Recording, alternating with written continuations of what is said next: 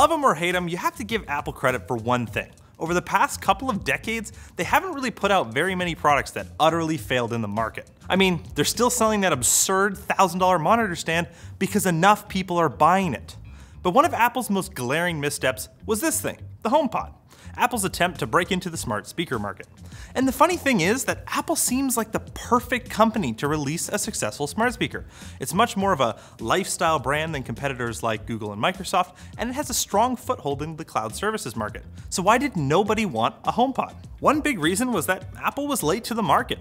The smart speaker trend really started taking off shortly after Amazon released the original Echo back in 2014, and of course Google followed with the Google Home, now called Nest, in 2016. But Apple's HomePod wasn't released till 2018, and by that time both Amazon and Google had released mini versions of their original speakers, giving consumers even more non-Apple options before Apple could even get their foot in the door. But it's not like this thing was the first time Apple was late to something. The iPod, for instance, wasn't the first MP3 player, and the iPhone wasn't the first smartphone.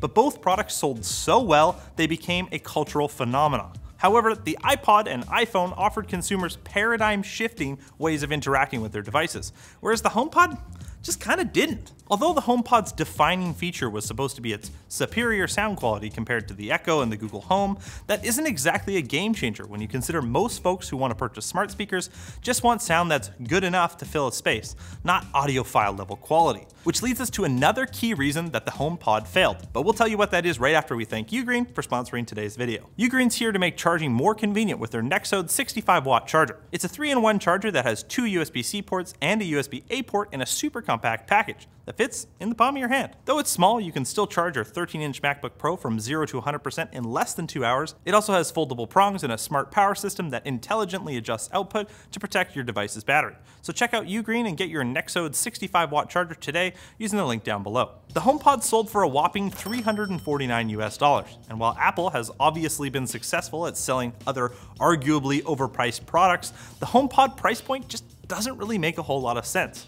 It was way too expensive for casual users looking for a smart assistant with decent sound quality, but it was also just too much money for people who are serious about sound. For that price, they'd be better off buying a cheap smart speaker from Amazon or Google to take care of the smart aspect, and buy hi-fi speakers for music separately. And as an added bonus, some of those other options you can just plug into hi-fi speakers.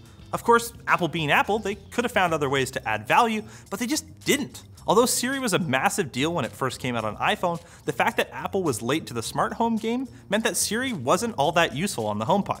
If you wanted to control another gadget with your house with the HomePod, it had to be through Apple HomeKit.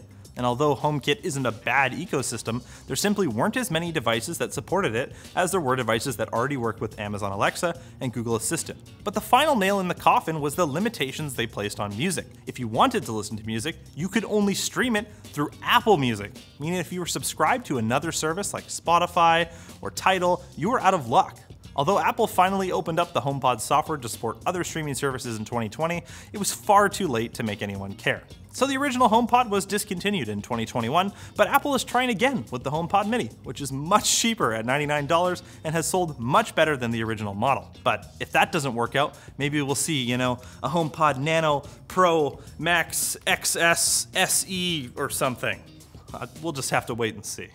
So thanks for watching. If you like this video, hit that like button. You can also dislike, although it won't show anywhere.